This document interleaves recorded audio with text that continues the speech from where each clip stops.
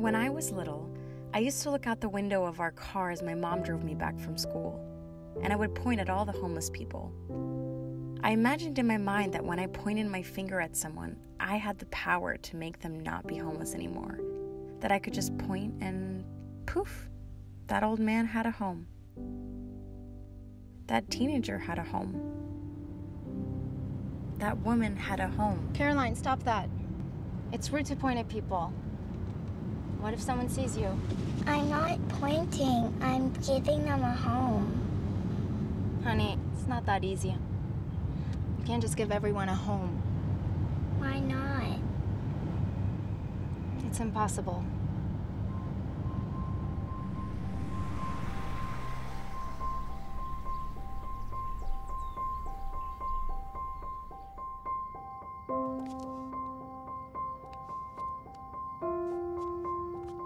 That night, I stared out my window at the homeless man who lived across the street.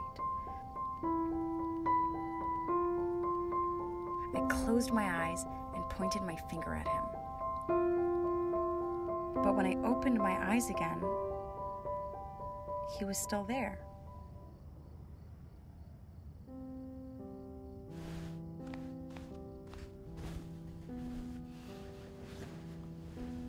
As I lay in my warm, cozy bed, in my soft flannel pajamas, in my safe, familiar home, I couldn't stop wondering, why couldn't everyone have what I have?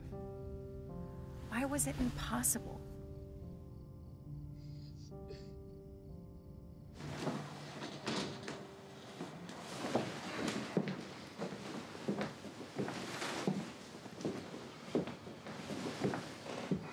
Hey, honey. Is everything okay? Yeah. Just, I think Caroline cried herself to sleep tonight. What?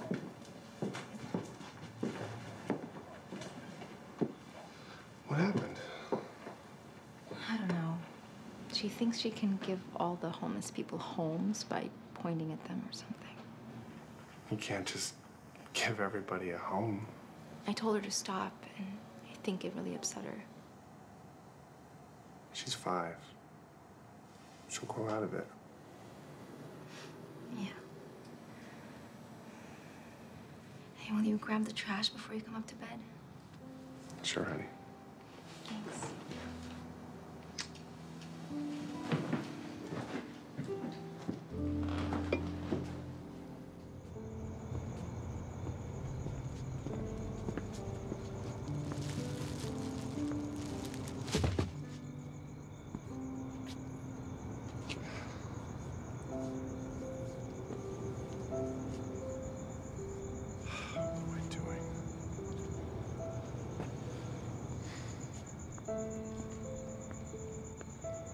Hey, you doing okay out here?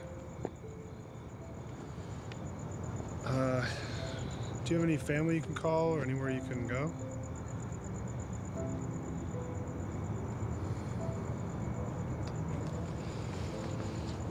Do you mind if I sit?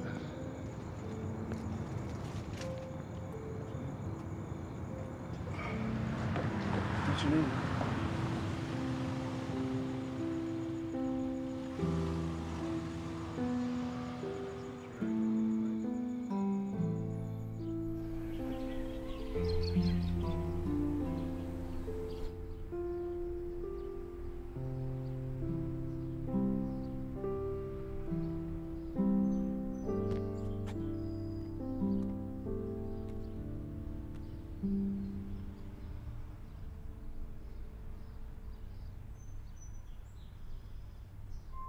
I asked my mother at breakfast if she knew what happened to the man across the street. She said my father looked up an organization online, made a quick call, and some people showed up to help.